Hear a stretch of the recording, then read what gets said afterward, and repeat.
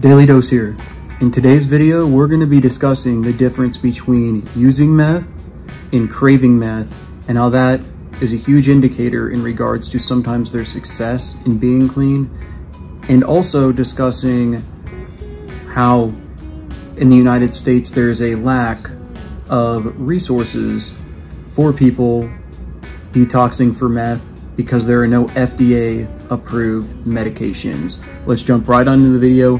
Hey, holla, please like and subscribe, leave a comment. Love you all. Let's get into it right now. So first, let's discuss again two groups with meth recovery.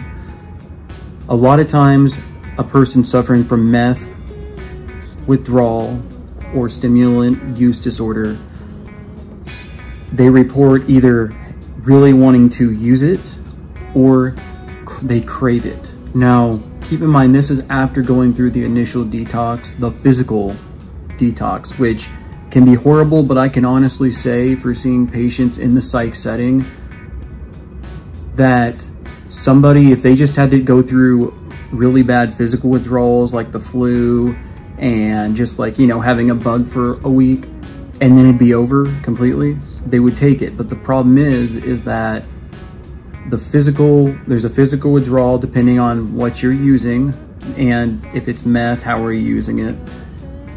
And then if you can beat the physical withdrawals, in my opinion, this is where the harder part comes in. And this is why they need to have a lot more resources for people who are using meth. The mental side of it.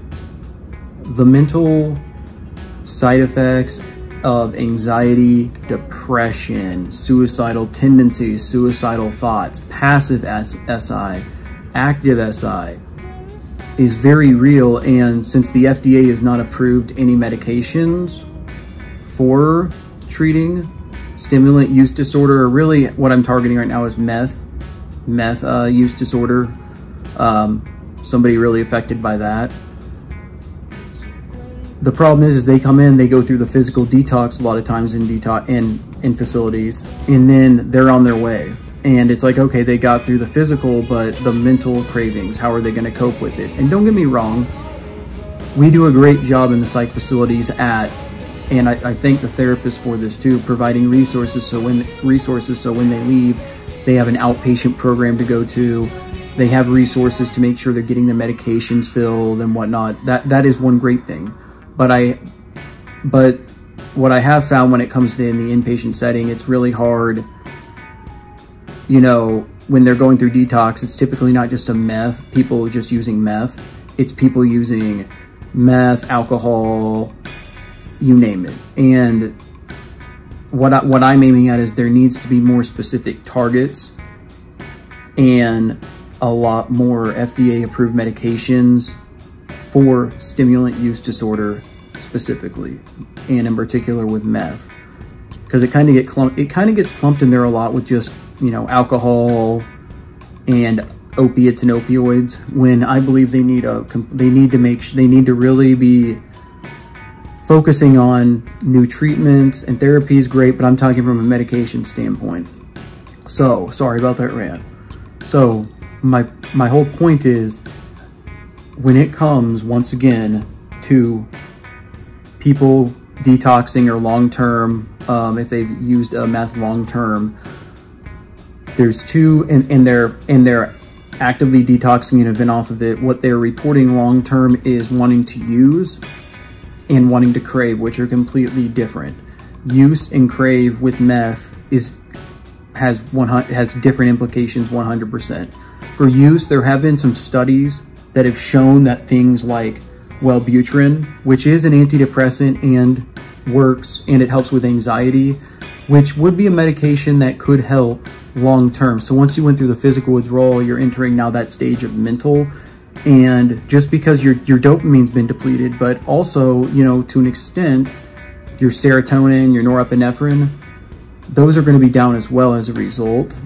And having a little boost in that can really help. And it also can help you, you know, move around, try to stay physically active, because the more, I will say, if you do exercise while going through detox and long term, that's a natural way to get your dopamine pumping again. but I am off track. So back to it. So use, Wellbutrin, it's an antidepressant. Modafinil, it's a non-amphetamine stimulant that has dopamine effects. Not the same though. The stimulant-like activity of this drug might be a good treatment for symptoms of withdrawal. It can also help with attention, memory, motor functions for people who have used long-term. So once again, it's not a psychotropic, but that's kind of what psychotropics do as well, is they know it works on your prefrontal cortex to really kind of help relax you, but at the same time, you're wanting to get stuff done. And lastly, naltrexone, an opiate. Now this, once again, this is why I'm saying meth gets clumped in a lot of times with opiates and opioid and alcohol. Naltrexone is an opioid antagonist, which might help reinforce the role of behavior sensitization as well as blocking cravings. See, and here's my problem with this. Naltrexone with blocking cravings, it has been shown to help with alcohol. And I know, yes, alcohol affects your dopamine, but when somebody's been using meth in particular, their dopamine has been depleted to a whole different level. And naltrexone, I have seen used, and you know, hey, I'm not gonna lie, I've found that it's great for alcohol, but I haven't really heard many patients who've said naltrexone has been great for methamphetamine use. Now the cravings. Cravings is a whole nother side of this. So once again, long term, if somebody's craving meth, that's a whole nother thing that they're right now. Once again, no current medications approved by the FDA. But I will tell you, I was thinking about this earlier, and I actually found this, that I was even thinking about this, because I was like, you know, if somebody's been using meth, if you think about it, and they've been craving it, and their dopamine's been depleted for so long, why not, and once you've been clean for about a month, why not put them on a very low dose of a dextroamphetamine, or even something as easy as a light, you know, a very low dose of Adderall, say not even more than 10 milligrams once a day, no more than that, or, you know, 10 of an extended release Adderall ER.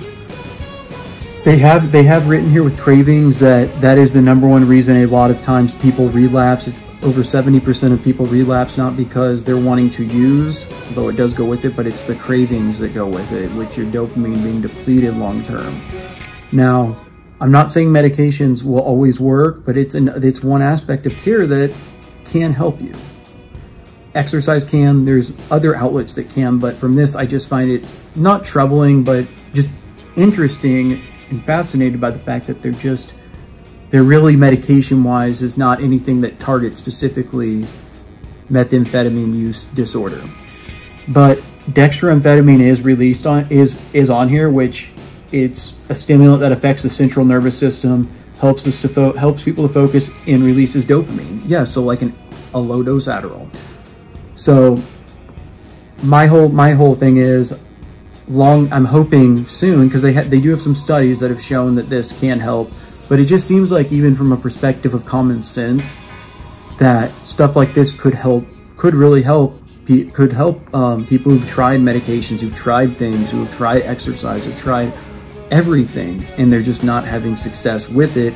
Why not give them a low dose of like a dextroamphetamine or something? But yeah, that was the whole point of this video. I wanted to just let everyone know, when it comes to methamphetamine use disorder, from a medication perspective, the FDA has not approved any medications. So methamphetamine use disorder kind of gets clumped with alcohol use disorder, opioid use disorder, and a lot of the same medications are used for this, which that's why we need more studies, and we need just more research, which I think this could help. I'm actually think that giving a low dose of a dextroamphetamine could really help somebody, once they get past the physical withdrawal and they've been going through mental withdrawal and nothing else has helped. Why would we not make that accessible to somebody who's trying to do better and getting off of meth? This is your daily dose of mental health with Adam. I love you all. Sorry for the rant, but I found this very interesting, and I was thinking about this myself since I work in the psych field. What can I bring to you that I can relate to and apply in my daily life that might interest you with this? And this is why I love mental health. But Please like and subscribe to the channel. Check out my booty juice video. Check out what about methamphetamine and my PCP video. I'll have them all at the very end of the video, which will come up in a couple seconds. Love you all. Stay cool. This is your daily dose of mental health with Adam. Love you all.